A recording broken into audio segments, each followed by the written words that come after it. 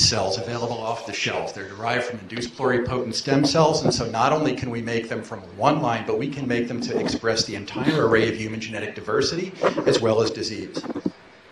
What's the market?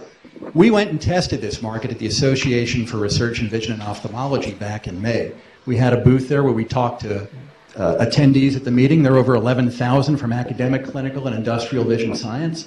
What we found was that a wide variety of companies were interested in our product. These included Genentech, Novartis, Regeneron, Sanofi. The cost of our product on a unit basis, which would be $750 to $1,100, was well tolerated by the people we spoke to. Academic lab heads indicated that they would use between 1 and 2 units a month, or 12 to 24 per year, and pharmaceutical companies indicated that if they were interested in our product, they would buy between 5 and 30 for assay development and up to 1,000 units for drug screens. The result of this is that we predict annual sales to academic researchers at $500,000 a year and to pharma of well over $3 million a year. What's our competition? There isn't any. Although there are other companies like Axol, CDI, and Applied Stem Cell Technologies that currently sell IPS, or induced pluripotent stem cell derived cells, none of them sell RPE, and in fact none of them sell cell types that are from the eye, which is our niche. Our other competition, of course, would include researchers and companies doing it themselves. There are very few, and of course the accepted cell lines are dropping out of favor. So what's the risk? Not much. Our business model, we're bootstrapping it. We've already generated between a seed round and loans enough money to build a production facility, and we're ready to make sales. We even have inventory. Market timing, perfect. Nobody else is making IPS RPE, and the journals don't want to publish the cell lines that exist. Everybody's hungry for an alternative. Market size, we need 1/10. That's 1/10 of the US market to be profitable. Anything more than that, icing on the cake. Financially speaking, we've been through the seed round, like I said, and we have licenses, or will shortly, with everybody we need to have future IP.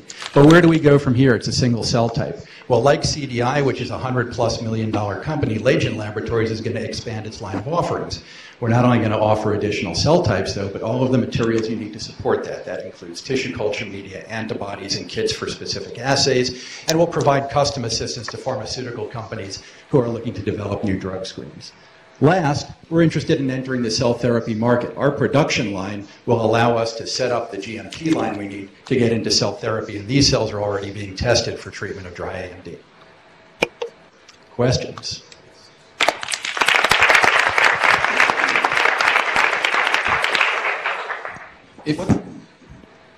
If you're ready to make sales, why are you not making sales? Dotting I's and crossing T's on a couple of license agreements.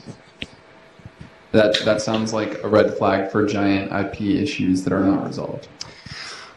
I won't go there, but it's not what it sounds like. So if the technology's out there, would that one risk be that somebody else just up and makes their own iPSC, RPE cells and competes with you? How hard would that be? It takes a long time and a lot of work to do it. One of the things that we've done is optimize for commercial scaling, which nobody else really has done. My knowledge of what's going on in this field is the reason it hasn't entered the marketplace is our proprietary technology that allows us to scale growth of the cells commercially where others don't. Is this more of an art and not protected? Absolutely.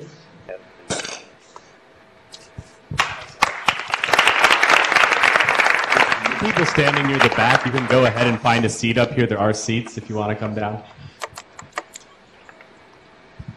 Next up, we have Ambient Clinical Analytics. All right.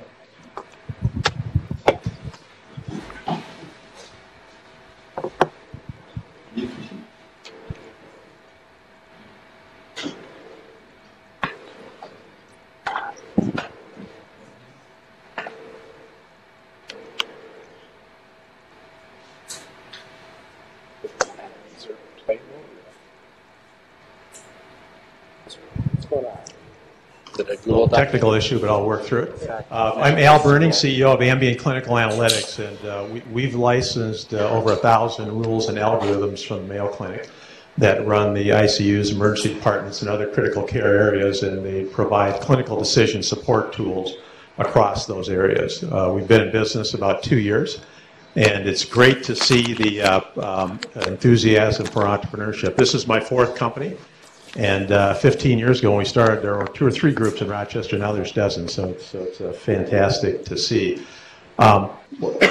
The tools that we provide are in place to quickly assimilate the data and allow the clinicians to put the data into a form that's usable for them.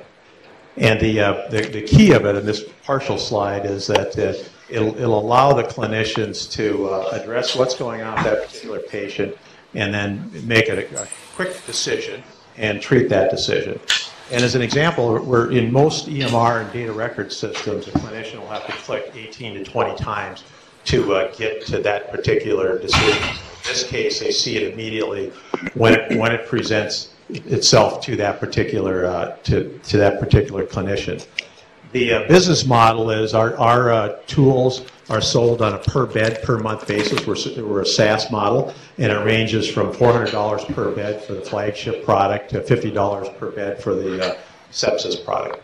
And we're currently in shipment mode post FDA clearance because we are detecting conditions and alerting clinicians to it. Makes it a Class 2 medical device. So we went through 510(k) clearance last year, got the release, and started ramping up the sales process. A best example to talk about, I'm given the slide deck here, I'll just focus on sepsis as the key indicator. Sepsis is an easy condition to talk about because every hospital in the U.S. is working to improve their sepsis treatment protocol. It costs the U.S. over $20 billion a year through CMS to treat sepsis.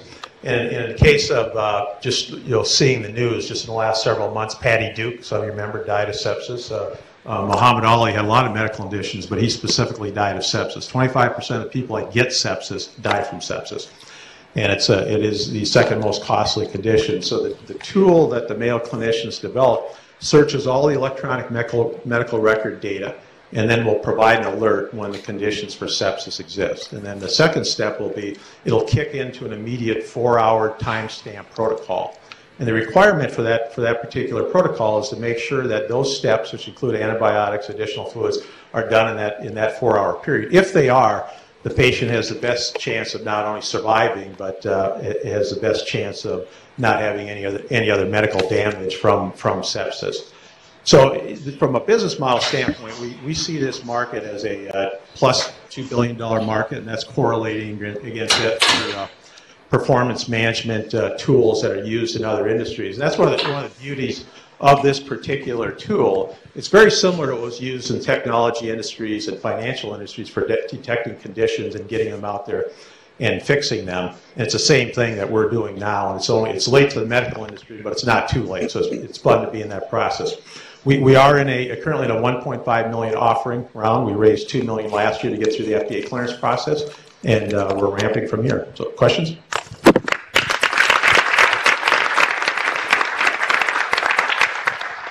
So what does your sales process look like? Is it an enterprise type big? It's an enterprise sale. The tool bolts on to the electronic medical record system. We're agnostic. It could be a Cerner system, Epic system, a McKesson system.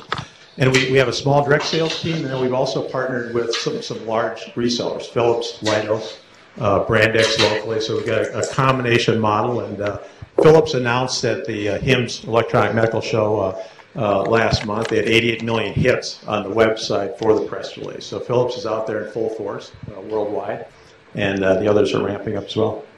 So when do you start selling, and do you have predictions for how many you'll sell in the first year? Our objective is to sell 10 to 15 systems this year. Philips has sold the first system. There's an average ARR per system of 10,000, so we need 8 to 10 to get to break even. We're in the planning process with our direct team for 2 sales, and then we have 30 proposals out there that we expect to close 3 to 5 more within the next 2 months. So you're just starting to sell now, and you have not closed any sales yet, correct? Philips has closed a sale, and then we have 2 verbals that we're in the process of doing the planning for. And what's the value of the sale you closed? The Philips sale we're estimating at 125,000 ARR. Of the proposals we have in place, they're all between 25 to 150 per year, average of 100. Great. Thanks.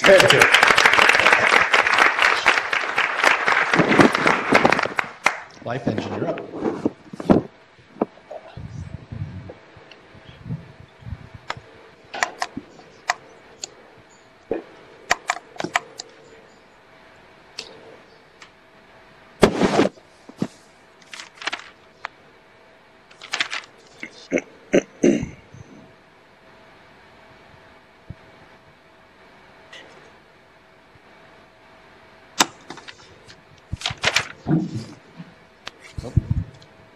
Is this one working? Okay, cool.